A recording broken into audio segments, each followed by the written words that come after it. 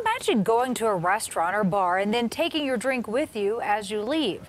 It's an idea the city of Denver wants to explore. That's why tonight the city council approved a 5-year pilot program that will create common consumption areas. But don't think it means Denver will be turning into Bourbon Street. People still won't be allowed to drink freely on the streets. Our Jamie Leary has our top story tonight from the Santa Fe Arts District. So, Jamie, how would this work?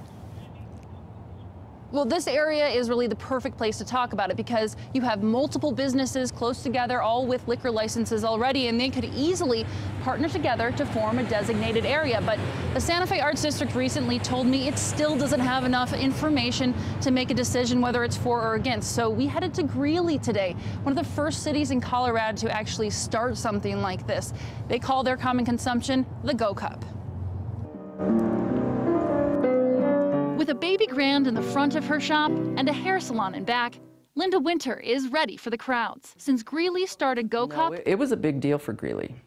And people that maybe said, oh, I haven't been downtown forever, they start coming down on Friday nights and said, you know, this is a good place. Linda is on the outskirts of the established consumption zone. People can't drink in her store, but she knows how to get them in. On Friday nights when we get 2,000 or 3,000 people down here, you got to stay open. They don't want to see closed storefronts. The common consumption area is only part-time in Greeley, but it's enough where Luna's Tacos and Tequila had to change its business model. This was our box office window. We've removed that, so now we have an opening window and our margarita taps. It will be grab-and-go margaritas during Go Cup Fridays. It easily generates an additional 25% of revenue for us on those days, so it's a big deal. And on those days, all businesses in the consumption area have wristbands and security. As businesses, we're really banding together to uphold that responsibility and encourage it. In its 5 years here, there have been no alcohol-related issues surrounding common consumption. It's been a great thing for Greeley. From Linda's perspective, it should be simple for Denver. What would Greeley do? Follow the rules.